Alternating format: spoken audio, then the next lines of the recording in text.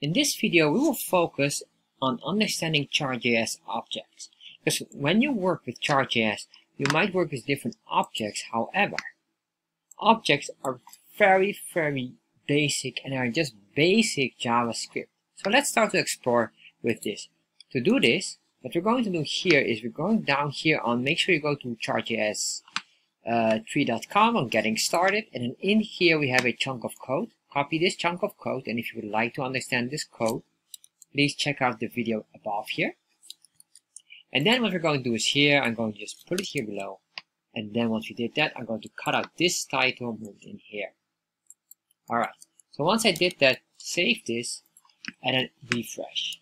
So this is a very simple video, but this will be important to understand. So what we're going to do here is, here we have these objects here. And these objects all have a certain command, or they all relate to something in the Chartjs. Of course, what we can do, because this is just basic JavaScript objects, we can create certain items in here, which is very familiar if you've seen the data structures related video, and I will make sure the link will be popping up later on at the end of the video. You'll see it as well.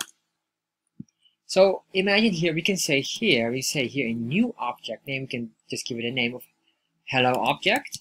Very straightforward, nothing fancy. And then in here, new weekly sales, for example. Weekly of sales. I guess should be weekly sales. This is probably not the right term.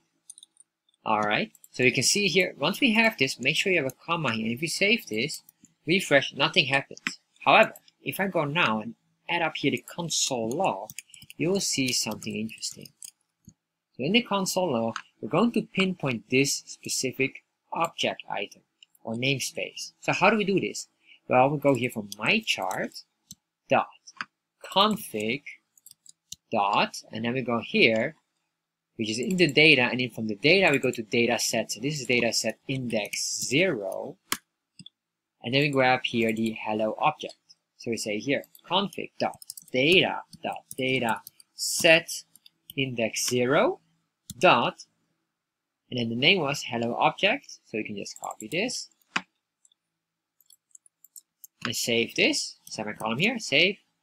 And once we refresh and open up our developer tab, you can see here now we get a new weekly sales in here, which is specifically from the hello object namespace. So what we can do as well is here, of course we cannot, this is very important, you cannot replace labels with this one here, because that might give you an error unless you have a different structure on it, so that Chartjs can read it. Because right now this is just a unknown namespace here that has no relationship to anything else.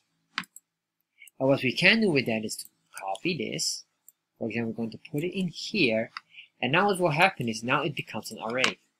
So if I refresh now, we can see here we have an array of 7 items in all the days of the weeks. And what we could do as well is we can just specifically pinpoint one item. Let's say we want the 5th index, or sorry, the